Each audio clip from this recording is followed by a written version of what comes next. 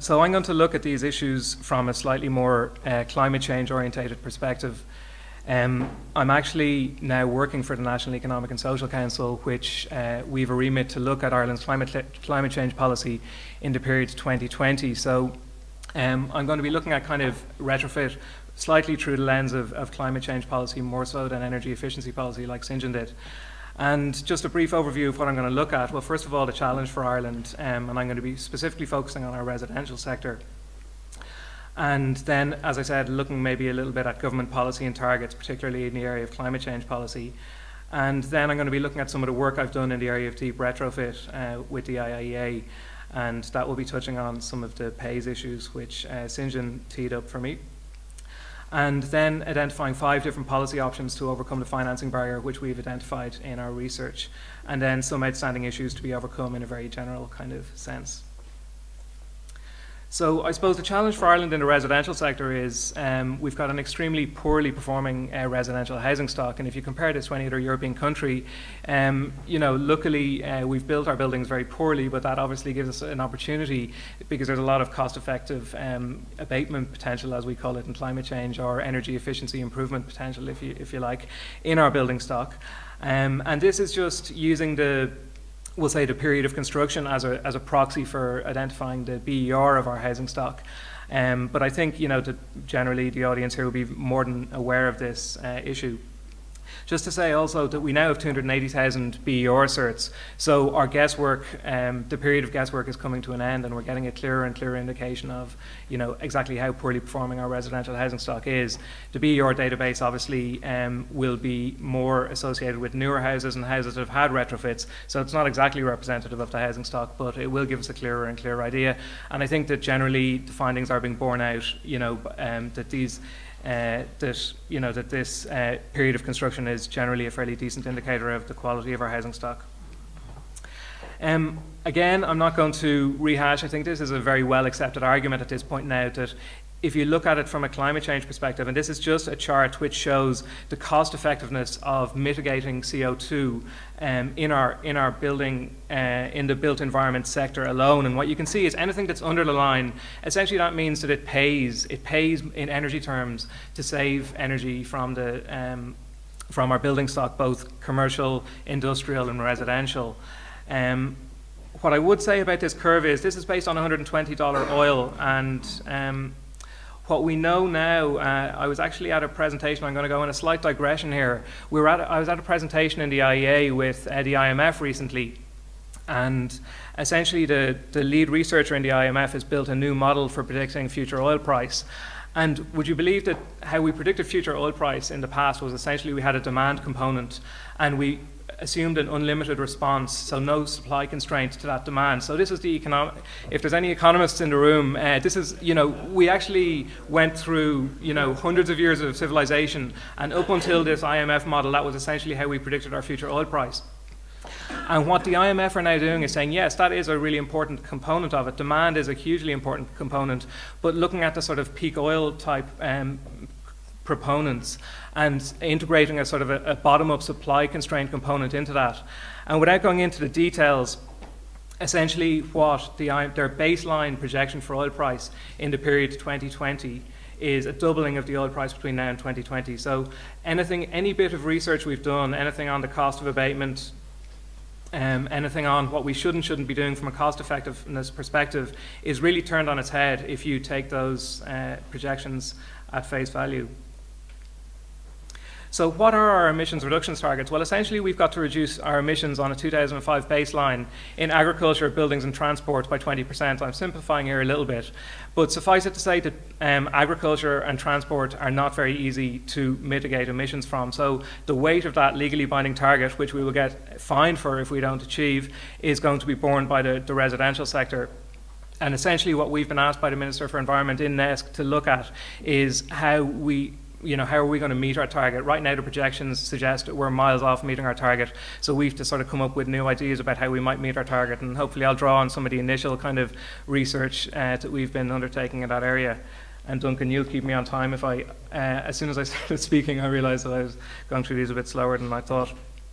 So So I suppose what I find really interesting, if you take out the residential sector, and I'm just going to be talking about the residential sector today, this is kind of, there's basically, up until 2010 is the trend, so that's emissions or energy use, you can say, if you like. Emissions are just a proxy for energy use, well, excluding renewables. If you look at that, up until 2010 is the latest year we have data. So even since 2005, despite the economic recession, despite everything that's been going on, energy use in the residential sector, or emissions in the residential sector, have been increasing. Now, of course, there's been some very severe winters, etc., and those have to be taken into consideration. But what I find really interesting is when we start doing the projections, all of a sudden our emissions from the residential sector go off a cliff. So everything that's happened beforehand is kind of bad, if you like. Everything that's going to happen in the future is good. Now, there were very good reasons for that, and Singen's Better Energy Programme is the primary reason why we see this kind of trajectory emerging. So I suppose it's just to say that policy really needs to be flipped on its head. It hasn't quite happened yet. There's a lot of really good things happening, but they haven't taken effect yet. So to actually make these things happen is the real challenge. Getting on to the energy efficiency, as St. John said, we've got a 20% energy saving target. What that means for better energy, which is our whole retrofit program across the whole economy, commercial, industrial and residential buildings, is 8,000 gigawatt hours saved. So St. John will tell you how this 8,000 gigawatt hour figure came about. In our first National Energy Efficiency Action Plan, we had a gap to target of 8,000 gigawatt hours. So we said, well, better energy, let's hope that can deliver 8,000 gigawatt hours. I'm being slightly facetious, but that is more or less how it happened. So an interesting question is, well, what is the actual potential for abatement in the residential sector in the period to 2020? And there's some UCD research in this area, and essentially what they're saying is that if you take the 1 million, if you take 800,000 homes, and, sorry, could I just get my water here?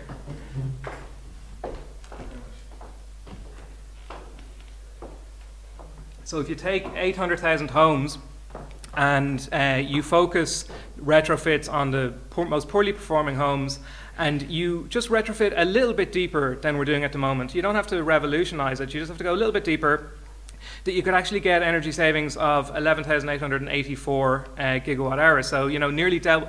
The target for the residential sector at the moment is 5,200 gigawatt hours. Of the 8,000, 5,200 is supposed to be delivered in the residential sector. And so if we really believe the 800,000 target, or the 1 million homes target, and we're saying, yes, we actually think we could reach 100,000 homes per year or 80,000 homes per year, it's not actually that difficult at all to ensure that the average spend is 5,000 instead of 3,000. At the moment, the average spend per retrofit is 3,000. If we wanted to go to 5,000, 8,000, that's not actually that difficult. The difficult bit is obviously the 800,000 homes. That's the actual really difficult bit. And I don't see why policy couldn't be designed where we're encouraging, and this is already happening, by the way, and I'm not saying anything here that St. John and the excellent people in SEAI aren't aware of, but it's the idea of bundling of measures, providing financing to overcome that financing barrier, and you really can you might be able to get to a properly deep retrofit, but you can at least get to a significantly deeper retrofit. So as I said, I'm sort of jumping around a little bit here, but at the moment, the SEAI program, as St. John said, we've reached 200,000 homes. The average spend is 3,000 euro. That's including the grant, which is about 40%. So the average spend is about 1,700 euro per intervention. So it's just an interesting question, the extent to which, at the moment, external insulation is only a tiny fraction of, and everybody knows that external insulation is probably where we need to be going, where we need to be targeting. Cavity wall insulations are running out. They're not going to be that available. This really is the big kind of clincher. This is the big lumpy one in the middle, and if we don't kind of get people doing this, really kind of, you can forget about your 5,200 gigawatt hours, not to mention your 12,000 gigawatt hours. So on the 3,000 spend, you're getting average savings of about 20%-ish. And what's interesting now is that SEAI have started to, their actual analysis of their programs is, I was in actually meeting them yesterday, and the work they're doing on analysing their programs is absolutely world class. It's really fantastic, and what they've started to do now is not just use deep to guess how much savings are going to accrue. They're actually doing some ex post analysis of the impact of measures, and these findings, it's really encouraging from a policy perspective that the findings in the ex post analysis is coming out the same as the ex ante stuff. So it just means that we're not all stuck with our heads in the clouds, imagining that what could happen if something else happened. We've got actual data now to prove that this is actually something that's saving people's money, saving people more money than the upfront cost of investment, etc., etc. So the real question then is, well, what's a deep retrofit, and what's a deeper retrofit, or what's a deep retrofit, and is it really cost effective? And so this is getting back to this thinking deeper research that we conducted towards the middle of last year.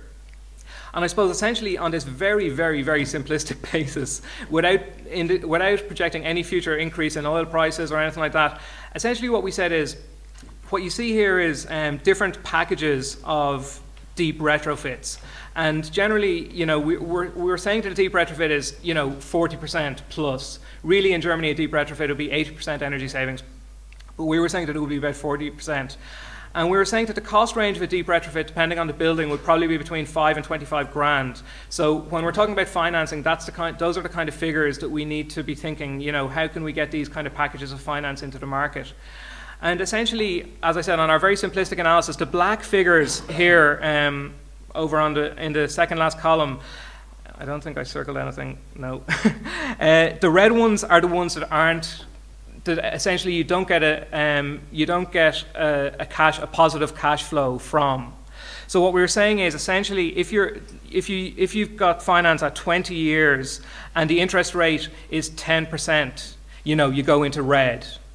So a 20-year payback, you don't generate a positive cash flow. But what you can see is there's a lot of black over here, especially if you're talking about closer to mortgage finance levels. So at mortgage finance levels, deep retrofit is really attractive to consumers if they've got a spreadsheet in their head.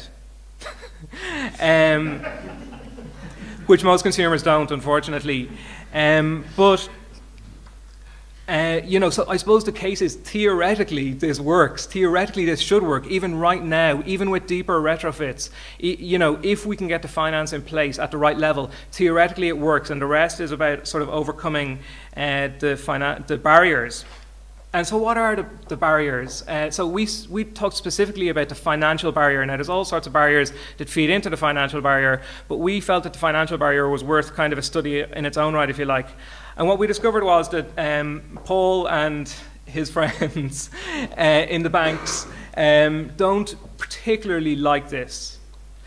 It's not really something that fits into their, their way of analysing or working with things. So primarily because there's no track record. We're asking banks to take a shot in the dark here. There's no real reliable data. When I went to do this, looking at what was the return on deep retrofits, I mean, there are no deep retrofits. There are deep retrofits in Ireland, but there's no studies of them. There's no monitors. There's no proof that the energy savings are achieved.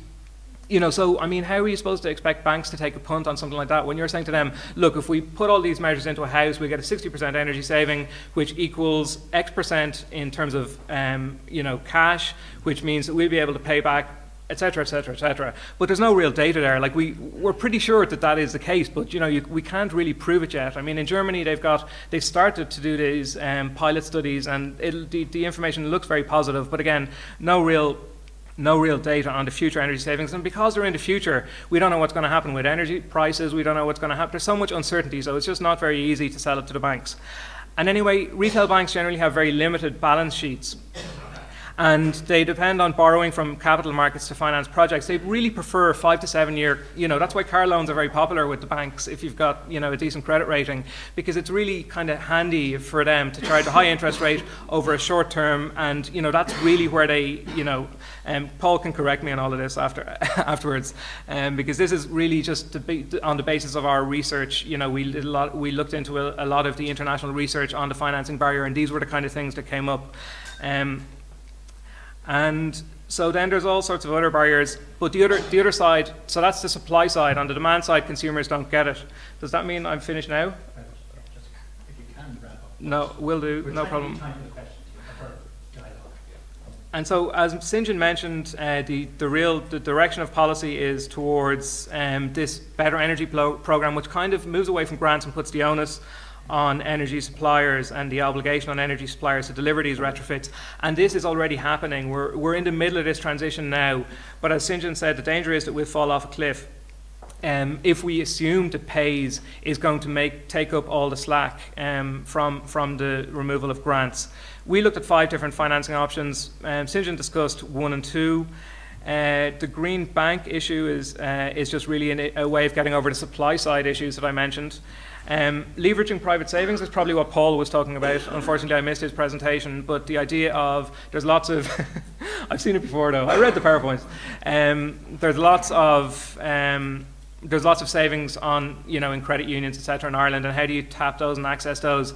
And it's related to the fact that the target market for deep retrofit is the sort of silver surfer group. So elderly people, they're basically 1 or 2 top priorities are improvements, home improvements. So it's about, you can either directly incentivize people through savings, so or else you can attract that funding indirectly into a fund. But we looked, if anyone is interested in discussing those options or reading more about them, they're in our report Thinking Deeper, which is available on the IEA website. So just my last slide, Duncan, you'll be happy to know. So what I think are the main problems, St. John has his head around this a lot better than I do, because I'm looking at it from an external theoretical perspective. He's got his hand on the actual institutional wheel there, and he's trying to make this happen. But when we were doing our piece of research, certainly the attracting capital at attractive rates, if you want to pass that on to the consumer to keep it lower to mortgage capital rather than car financing, is a key thing. We did a lot of focus group research, which is also included in the report, and we found that consumers really think of PAYS. The whole idea of PAYS is it's not attached to you, it's attached to your property or to the energy meter. This is not more personal debt. Right now, consumers are extremely debt averse, and they will not people are interested in paying off debts, not taking out more debts. That's a massive kind of phenomenon right now in the Irish consumer's mind. So the whole marketing and the whole packaging of this has to be around moving away from that idea that this is more personal debt. This has absolutely nothing to do with you. This is attached to your house, and when you move house, it stays with your house. Do consumers believe that? No, not at the moment. So sustaining retrofit activity, we did. I think the main problem here is overcoming the can't-do mentality, in Irish society. And no matter who you talk to, and as St. John said, there are so many stakeholders involved in this process. It is extremely difficult. It is extremely challenging, but it's made more challenging by various regulatory authorities and stakeholders, etc. Just going to, we don't want to get involved in this. So I'll leave it at that. Thank you very much.